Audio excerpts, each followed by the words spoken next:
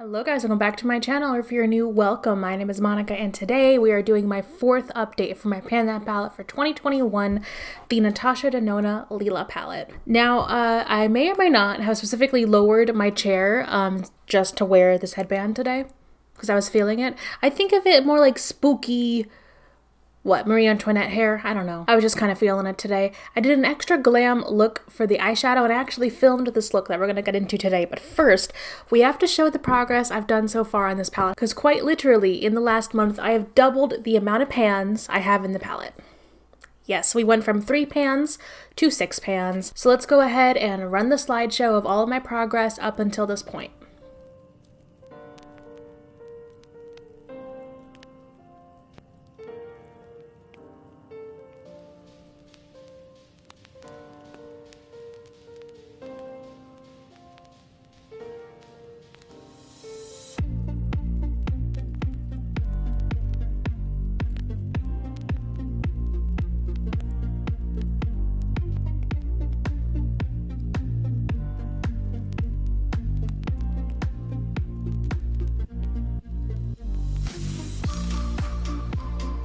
And this is my palette now. Look at all of those new pretty pans.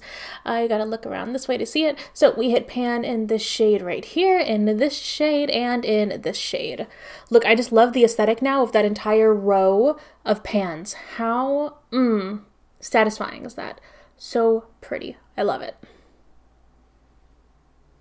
So I was so excited to just hit this many pans. I believe the first pan that I hit was in this shade right here, which is what I thought I was going to be hitting. And then I hit pan in this shade right over here, which I was mainly using as a kind of topper for my lid. But then I started using it in my transition because I did a really nice kind of light blown out look using this shade, and then this shade as the darkest shade. And it was really pretty.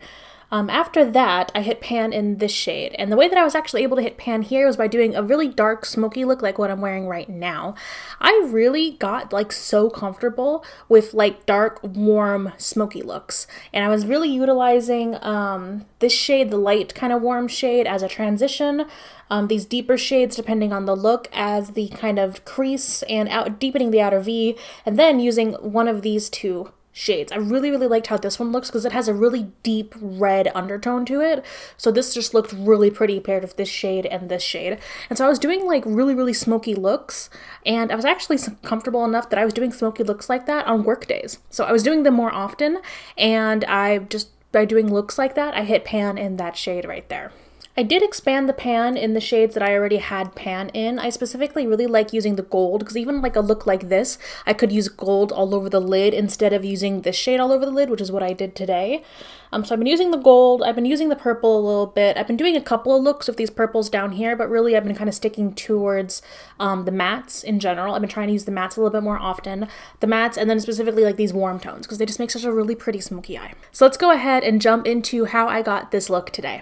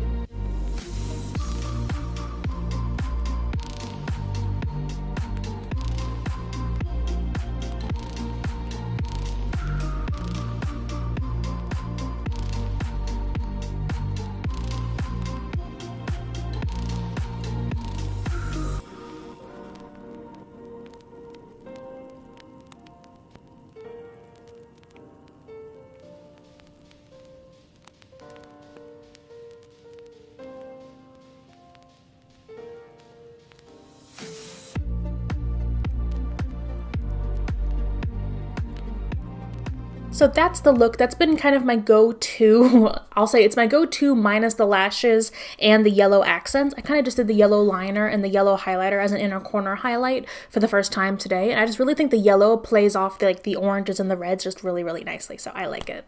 I am just so proud of myself and happy with this progress. I think I've been doing just so much better without setting goals.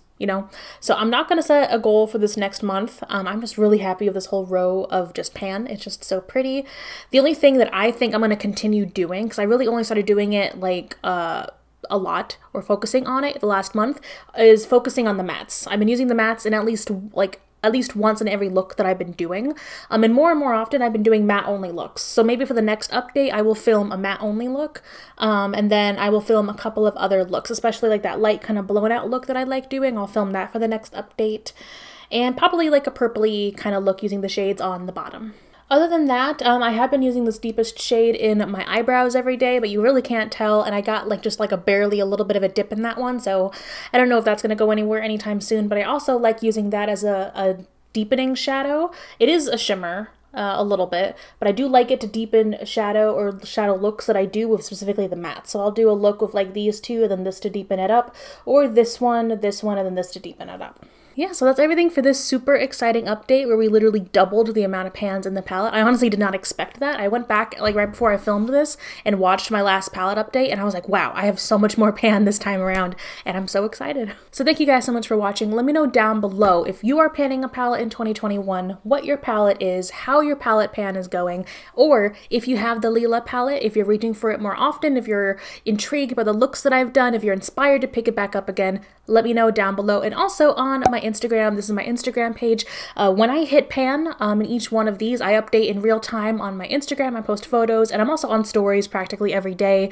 I also post daily looks using this palette and then using any other palettes I happen to have. So if you're interested in keeping up in real time, because I do pre-film these just a slight bit, make sure you follow me there. Thank you guys so much for watching, and I cannot wait to see you in my next video. Bye. I love this look. I don't know, it's just the headband and the makeup. I'm just feeling it.